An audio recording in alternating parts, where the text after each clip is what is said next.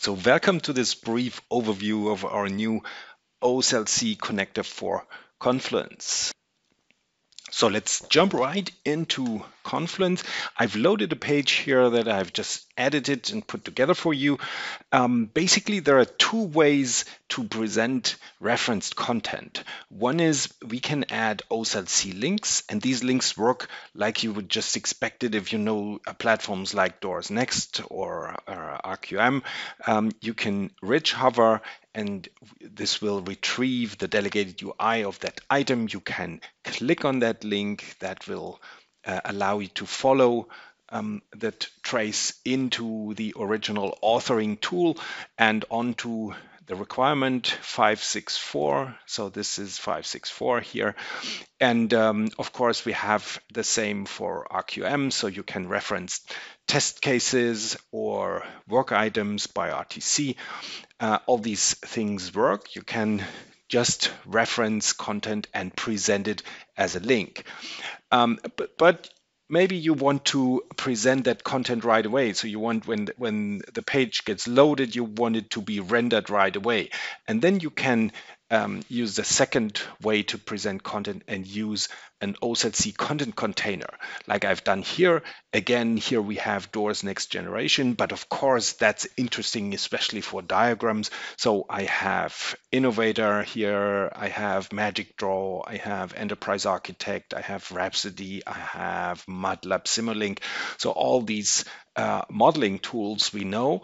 And the interesting thing is that we can even use functionality. These containers here, they reference Smartfacts content, and Smartfacts has a very rich functionality to consume model-based content and especially diagrams. So we can zoom in and out, we can change the version, we can expand our floating container here and start to examine the details.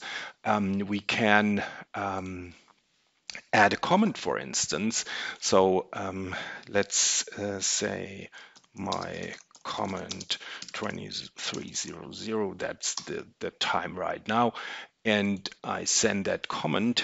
And when I jump into the original authoring tool into Innovator, I can go onto comments, and here's my comment 2300. And when I say my reply 2301, then I send a reply, and that reply, of course, is available immediately in my Confluence page in my diagram. So that's really interesting. And if we go down here, for instance, I have a MagicDraw diagram in obviously more than one version. Here is version 2, and of course we also have version 1. I can change between those two versions, and it might be interesting to understand what has actually changed between version 1 and 2. And here Smartfacts has this functionality.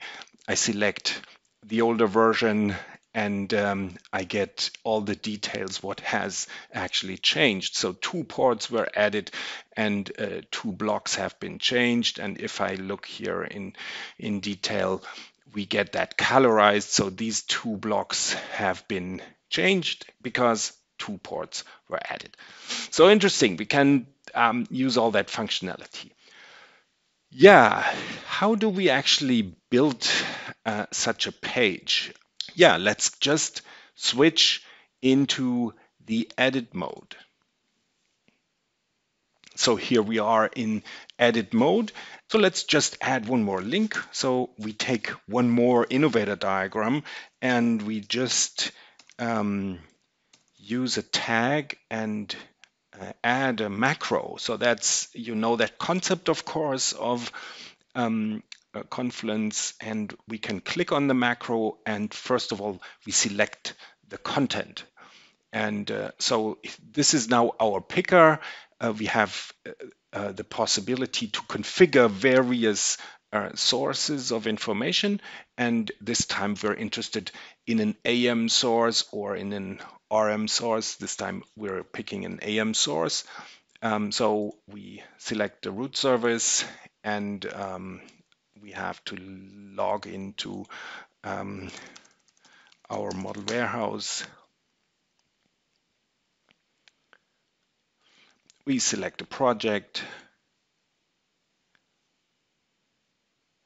And now I'm here in the Smartfacts picker. This is my personal favorites list. Here's my personal history. And I decide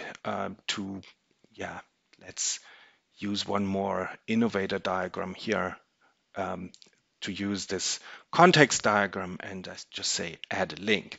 And now there are some parameters I can add, so I can decide to add a link or one of these content containers.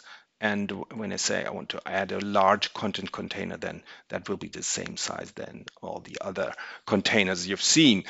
And there's one more option: always use the latest version. So we can say we want to add a specific version or always the latest version. And if I check that box, so always the latest version will be used. So whenever you publish a new version to Smartfacts, right away you will get the updated diagram here on Confluence. And now we just update the page and it gets rendered nicely. And here is our context diagram. Takes a while.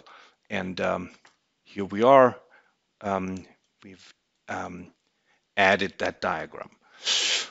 Okay, let's have a look at IBM Jazz again.